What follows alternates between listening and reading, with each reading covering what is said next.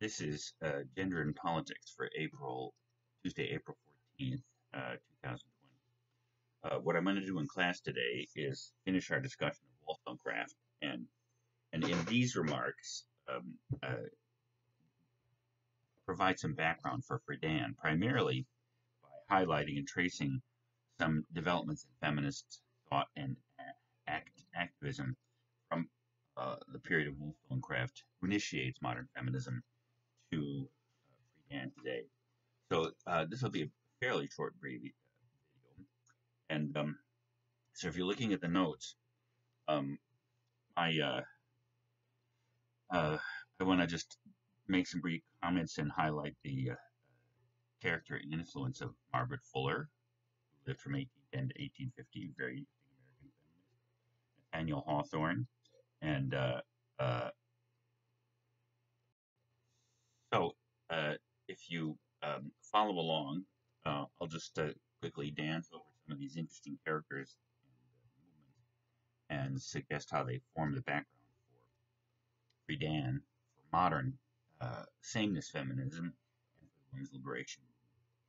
Margaret Fuller was a visible and influential thinker in America, a transcendentalist, an associate of Thoreau and Emerson, and I would put her more on the sameness feminist continuum. She reflected clearly some of Wollstonecraft's agenda, but generally she tends to advocate for broader social reform. She participated in the Brook Farm experiment, the socialist living experiment that Hawthorne and others participated in. Hawthorne eventually satirized her in the character of Zenobia in Lydian Romance, and in some ways thought that, and his criticism, I think, of her feminism, which was, I think, a criticism of much of the tendency of romantic and transcendental romantic thought in America and Europe, and transcendentalist thought in America, was utopian and therefore had a tendency to advocate changes in human life which were divorced from the complex reality of human nature. Hawthorne typically is not defined as a feminist or described as one, but I make that argument in my article, Women in the Novels of Nathaniel Hawthorne, that he was probably a difference feminist. Like Wollstonecraft, he was steeped in the natural rights tradition, but unlike some of his contemporaries in the transcendental movement and even in European romanticism, such as Rousseau, etc., Hawthorne probably thought that, again, that the reformist impulse in modern thought could ultimately do more damage than good if it was uncontained by a grasp of the complex nature of human nature, as I said earlier, and especially on the question of gender. I think Hawthorne, and this is why I would classify him and do in my article, and that's why I define, by the way, feminism, which I use in this course, as the movement to reform society and personal relationships so that no one man has more power over any particular woman, or that men as a class have power over women. I actually formulated that definition in that article, and I think he represents the orientation towards the question of gender identity that many different feminists do. The other author will examine some brief excerpts of her thought, who was very influential in emergence of feminism in the 1970s and 80s, was Carol Gilligan, in a different voice. John Stuart Mill, very influential libertarian thinker, in the great philosophy of liberty in the 19th century, was also a self-avowed feminist, one of the most important male authors in feminism, by the way, in history, and generally speaking, was more radical than Wollstonecraft, and probably anticipates some of the more radical dimensions of feminism in the 1970s, but also currents in human thought. John Rawls' Theory of Justice, very influential book on equality and liberty in the 1970s and 80s in this country and actually worldwide. And Ronald Dworkin, I think, share aspects of Millsian liberty. Mills is the author of the great principle that you are free to do whatever you want as long as you don't harm somebody else. which is the core of libertarianism, and probably again more of a sameness feminism in that I think he argued that it wasn't enough just to give women political power and even economic power. There had to be some kind of psychological redefinition. And we'll see, by the way, that's important to think of this for Friedan. The difference, Friedan really conveys the modern feminist sense that the core subjugation of women isn't political. It is political, of course. It isn't economic. It is economic. It isn't just social. It's psychological. And as you're going to see, Friedan's feminism is kind of at its core a psychological liberation from uh, um, gender stereotypes. That's the mystique and the feminine mystique. The suffragette movement is probably one of the most important modern reform political and social movements in history. I don't have too much to say about it, and I have examined its documents before, and its most famous document in America was the Seneca Falls Declaration from 1848. And of course, it was a successful movement in that it advocated for women's suffrage and achieved that both in Europe and in America. Um, the interesting thing, though, is that uh, it's different in its approach from sameness feminism or from the feminism, the more radical feminisms of the 20th century, in that its aim was not so much to eliminate differences between men and women, but rather to give women as women a political voice, often on the grounds that there was a distinct female voice from the male voice, and the aim of empowering women politically was to give political effect to that female point of view or domestic point of view, the woman's point of view, on the grounds that it would transform larger politics, perhaps make international politics less bellicose, and almost like it's a non-comic version of Aristophanes' Lysistrata or Ecclesiazusae, the Assembly of Women. Again, but this was a movement; it wasn't a philosophy. And as a movement, there was a whole variety of different ideologies, all the way from more radical ones to pretty traditional views of men and women. De Tocqueville probably represents this kind of feminism in democracy in America, and argues that in some ways that there's a new view of the sexes emerging in this country. In some ways, the suffragette movement would be the correction to Aristotle's understanding that women should be primarily domesticists.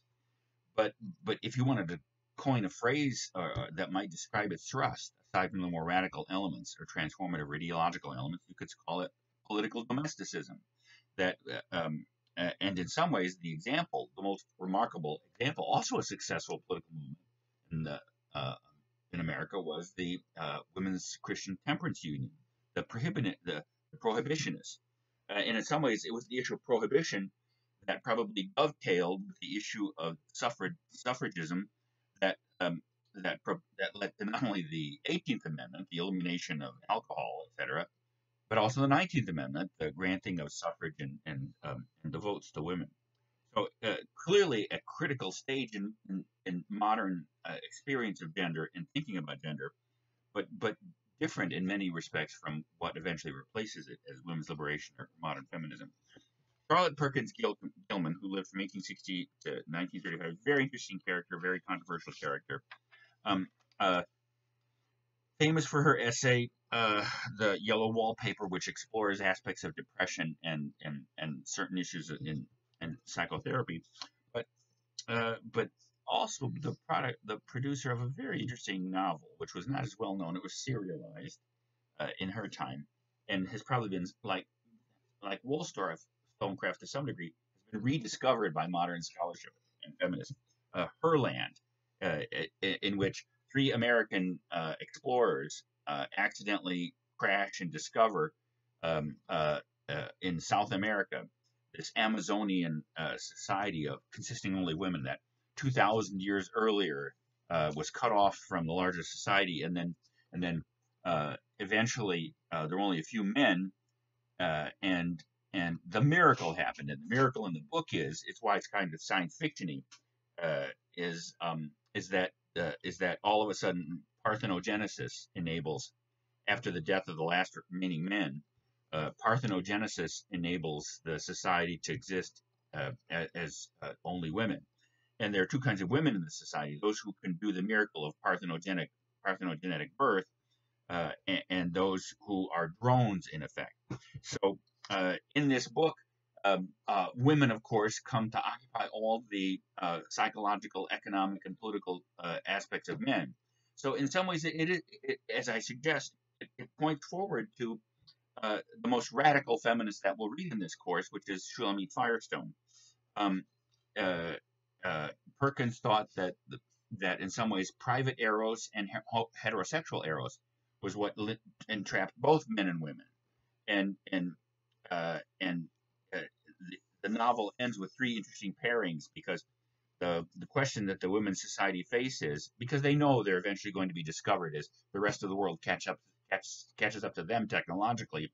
And after all, the three Americans crashed through their plane, so they know that others are coming. So rulers of her land engineer pairing between the three Americans and three women. And the hardest things that the men struggle with is, one, not trying to dominate the women, but also letting go of the idea of private erotic feeling and attachment. Perkins seems to suggest that true liberation won't come until, not only, of course, men and women do all the same things in society. It's androgynous in that sense. But also until women and men replace erotic attachment and passion, love, with a kind of a diffuse friendship. As you'll see, in some ways, that's also the vision that Firestone promulgates in the Dialectic of Sex.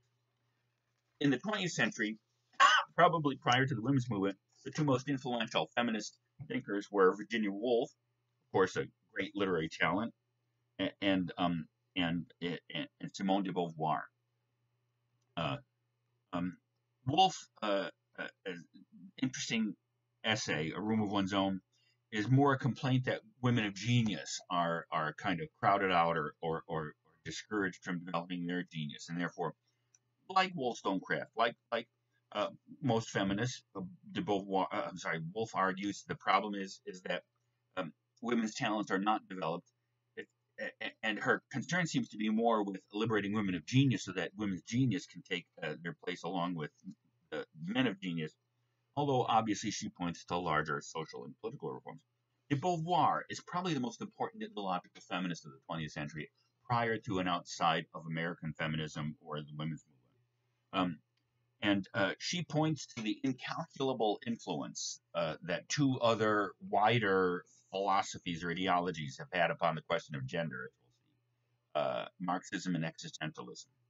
Beauvoir was a French existentialist, and as I suggest in my notes, her feminism is more a result of applying the larger implications of existentialism to the specific questions of gender.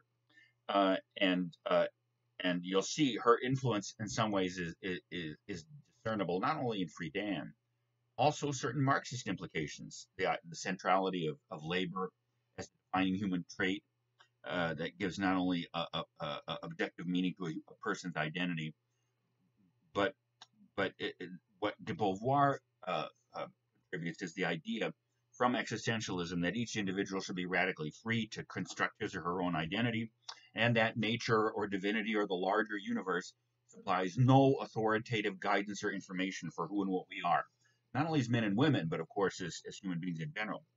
And she is, we'll talk about the larger philosophy of existentialism just as an introduction, and I talk about it in my notes here. She's also the language of the interesting notion of the other, of othering, which has become critical, not only in terms of feminist thinking, but also gay and lesbian and transgender.